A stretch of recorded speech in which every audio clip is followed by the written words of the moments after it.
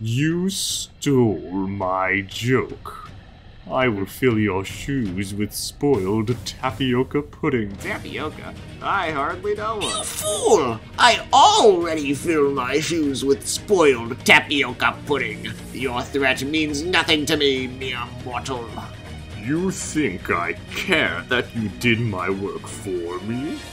You now walking in shoes filled with pudding and your socks completely slimy. Each step comes with a squish sound followed by a squelch as you raise your foot up. This is the outcome I wanted. Congratulations, you played yourself. Also, since the pudding is spoiled, it smells pretty bad. You fool! The wretched smell that you describe only affects the weak. But I, mere mortal, have the power of infinite mortals. Thus, this smell means nothing to me. As for the squish and squelch sounds you speak of, they shall make you feel intimidated. My mere mortal, you will always be in my presence, and you shall fear greatly about this. Perchance I may spare you, but only if I feel like it. Beware me, mortal, for I'm arriving at your location very, very soon. Yes, but what about the now slimy socks? That was my main goal, and it's still all on you. And the sounds do give away your presence, making it easier to jump you if you can even find my location. But I accept your challenge, if you're truly brave enough to come to me. If we do meet, you best be prepared with your tapioca-filled shoes. Because if you falter for not but a moment, you will be shoved into a tuba, and I will use your crumpled body to enhance my music. For I may in fact be a mere mortal, but if you have the multiplicative power of infinite mortals, all the dead is zero power, making you less than mortal. It is a challenge that I shall accept, my mere mortal.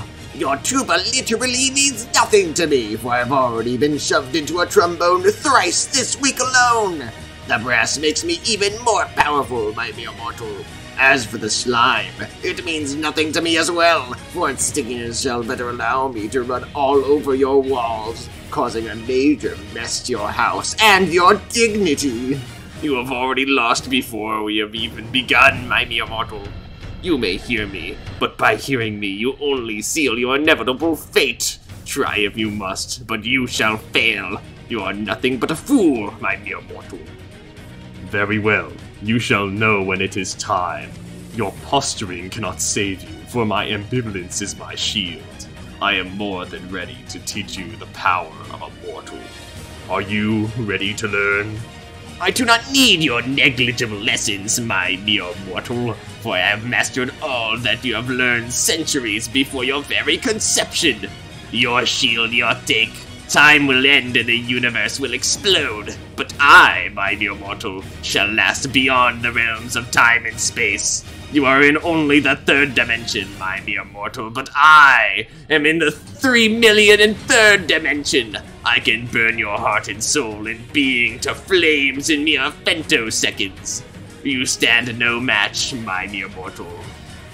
It seems that all this time has not taught you brevity. For if you were truly as learned as you claim, you would know that there is always more to learn.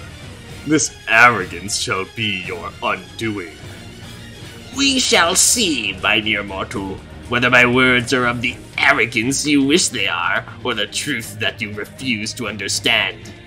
When we meet again, our battle will be legendary. Finally, something we can agree on.